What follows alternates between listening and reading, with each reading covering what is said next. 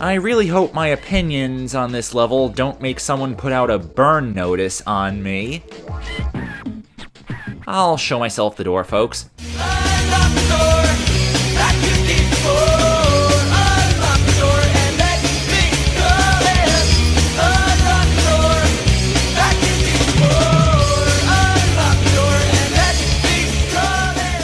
Hey there, friendos! Fredo Supreme, the American Dream, back with more Tony Hawk's Pro Skater action, finally. And today, we are going to be shredding up the Asphalt Annihilation 1 contest in good old Burnside, Portland. You know, I always knew that the dream of the 90s was alive in Portland. I just never knew it could cater to skateboarders as well. Now, that opinion that I just mentioned is that, personally, I don't like this level in this game. I kind of like it better in Grind Session a little bit more, mainly because the way Burnside is laid out in this game, it feels a little bit too wide open, as in like there's a lot of empty space everywhere.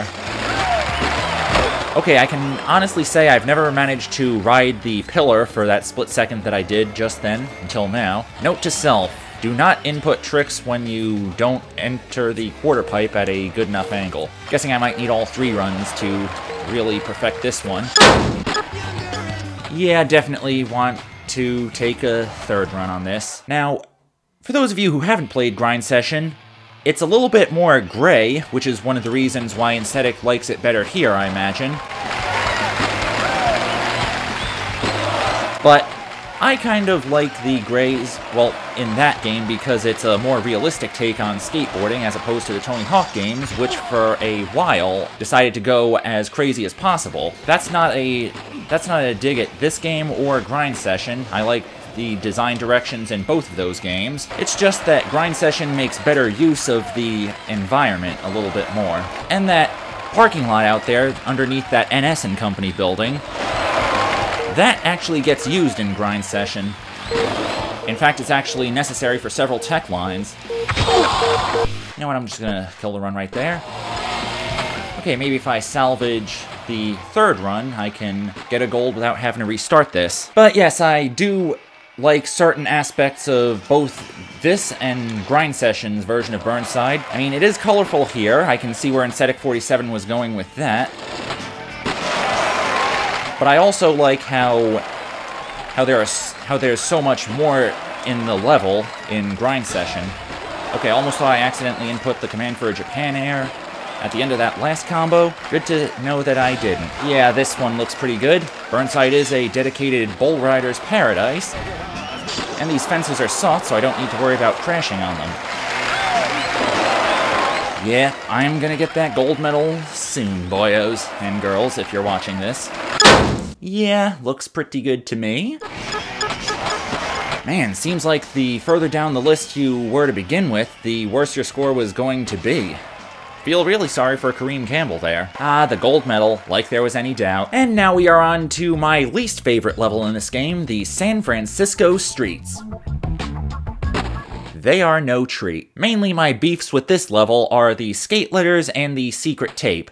I'll show you what I mean by going for the skate letters first. At least I can reliably get to those very quickly. Okay, safety net there.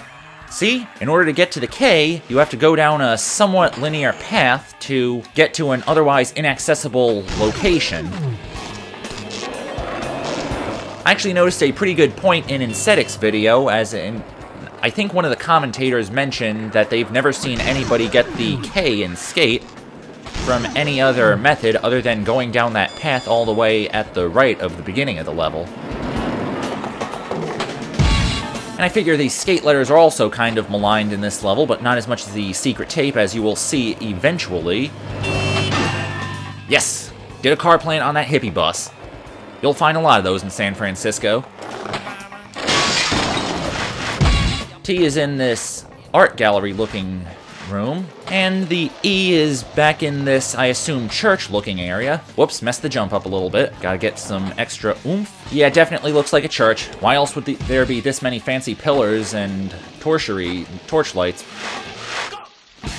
Okay, I'm pretty sure those are candles there. Now, you might be wondering, why did I skip the S? Because it's kind of out of the way compared to the rest of the letters, sitting at the top of Hubble Edge. I think you're supposed to actually go up the back way there. But I went up the stairs because I'm kind of hardcore like that. See if I can just grind down it for funsies. Yes, I can. Ah, I earned another tape, and now I am going off to Roswell soon. I got 4 more tapes to go. We can wait, video game. Now, I'm going to hold off on trying to get the secret tape until the last goal in this level, partially because there are no really good scoring lines in this level, courtesy of this entire place being way too spread out to really get any good grind combos in. Long story short, every time I have to get the high scores in this level, which by the way 5,000 is kind of a joke compared to later Tony Hawk games, I always use that half pipe over there because it's close by the beginning of the level, so I don't need to waste time getting to a perfect trick spot. And I can go back and forth and do tons of spin grabs. And basically, my day gets a lot easier. Not so in the case of getting the secret tape, which I view as slightly more annoying than the downhill jam secret tape, because at least that level made appearances in later Tony Hawk games where the new mechanics added kind of made getting to it a sort of cakewalk. Not so much here, where you have to go back up to the top of that building to get a second chance at getting the tape. Or even get a chance at getting a chance, even. The good news is, at least the cop cars in this level have some amusing dialogue, like they're asking where Car 54 is, or they mention that they've got a rock star down. I don't think I'm going to be able to get the secret tape this time. So at least there's that. Also, I do enjoy starting off most of my runs in San Francisco by doing a sick combo, or at least a grab trick, over Lombard Street, which, by the way, is just as twisty as it is in the game as it is in real life. And when I say real life, I mean in Watch Dogs 2 and Driver San Francisco, the only other 2 places I've been to San Francisco, in video games at least. San Fierro does not count, because it's pretend San Francisco, as opposed to being explicitly modeled off of the real San Fran. That is also a hazard of getting up to the roof and not being precise. You fall off because there's no quarter pipes all around there, or at least guardrails to keep you from falling off. Meanwhile, the downtown Minneapolis secret tape was slightly easier because the building that you made the leap from not only had a very easy way of getting back up to it, but it also had some quarter pipes around to give you a chance to get some trick-induced turbo, again, gotta mention that, to make the leap to get the secret tape, because in both cases, it's a literal leap of faith, much like it is here. My way of leaving it in a later Tony Hawk game and fixing it that way, basically just leave the tape there, and if it were in one of the underground games, you could get off your board to get the tape, thereby nullifying the whole point of making the secret tape so difficult to get to in the first place. Once again, trick-induced turbo to the rescue, and victory Benihana, and a victory 1-foot-50 thumpin', because why not? Also, I did not know that Chad Muska actually did do a 1-footed 5-0 grind while holding a boombox. I just thought they put that in there because it looked cool. Oh right, I still haven't got... Oh, I didn't get all 5 cop cars. Yeah, that cop car right behind you kind of sneaks up on you. You kind of don't know that it's there if you didn't hear the radio chatter at the beginning of the level, or at least if you waited around for a little bit, or just kind of looked at the back of the box to see Tony Hawk getting plowed down by one of those things. I imagine the police cruisers were originally meant to move around the level, and that would have been a little bit annoying, because there is a challenge in ESPN X Games Skateboarding that requires you to knock the marquees off of 5 taxicabs that are driving around the San Francisco level, and that goal kind of gets a little annoying because most of the cabs are moving around, and you still get knocked down if you hit the cabs and you're not connected to the marquees enough. Well, if you're not aiming at the marquees enough. Good news is the 5 cop cars in this level are a lot easier than getting the secret tape ever could be. Really, what collectible challenge in a Tony Hawk game isn't easier than the secret tape? No wait, maybe Escape from Alcatraz in Pro Skater 4 is a little more difficult. Ah man, I got busted. Suddenly I'm having flashbacks to my worst performing Saints Row 2 episodes, when I kept screwing up. Oh, Corporate Warfare, that's the episode that I am reminded of. Well, time to make tracks for Roswell. And now we are coming up on the finale of Tony Hawk's Pro Skater, the Concrete Conspiracy 99 contest in Roswell, New Mexico. Nearly 20 years... Wait a minute, hang on a second. I'm gonna go do some research quick. When did they raid Area 51? Ah, found it. Nearly 20 years before the actual Area 51 raid. Tony Hawk's Pro Skater came out on September 29th, 99? Hang on a sec. And the Area 51 raid took place on September 20th, 2019. Almost feels like that this game is oddly psychic in certain regards. After all, you can play as Spider-Man in the second game, and Blitzkrieg Bop is in the third game's soundtrack.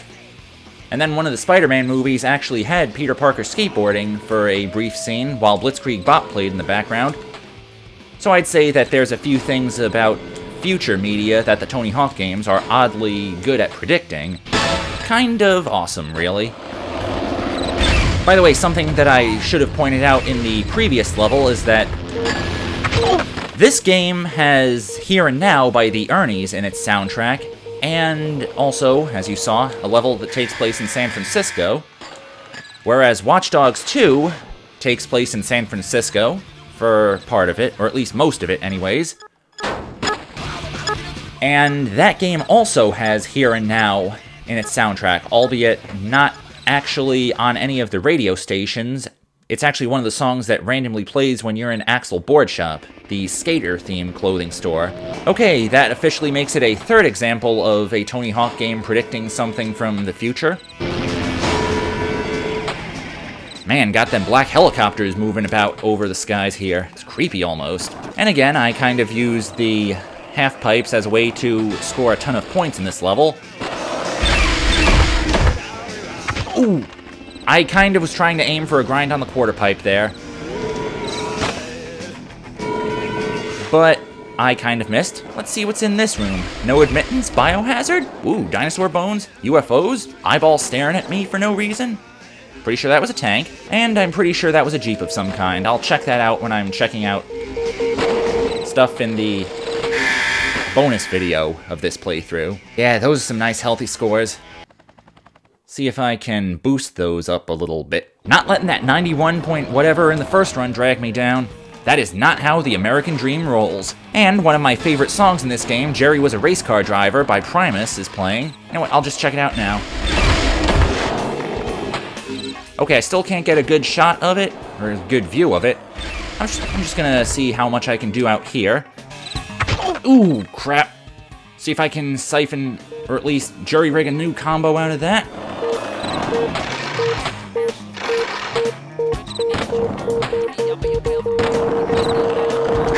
Ah, so close. And I wiped out at the last second. 92.6. Damn straight, baby! And got me another shiny gold medal. 3 for 3. Not too shabs, Fredo. Not too shabs. And something this game kind of predicted, again, something else that was already mentioned in Incedic's videos. Finishing off your extreme sports game playthrough with a Bales montage. Oof. Oh! Okay. When you're actually watching these, as opposed to just skipping them because you just want to unlock all the bonus features in the game, some of these actually look kind of painful. Which would be an excuse to skateboard in a Kevlar vest. Ugh. Sir, I don't think your dreads or whatever long hair you had was enough to shield you from that. And that guy's gonna need a dental job or something. Ah, Top Pro Skater. I wonder if that's a nod to how Neversoft were fans of the arcade game Top Skater, which is one of the reasons why the downhill levels in this game exist. Something of an homage to that game. I'll leave that question to the scholars.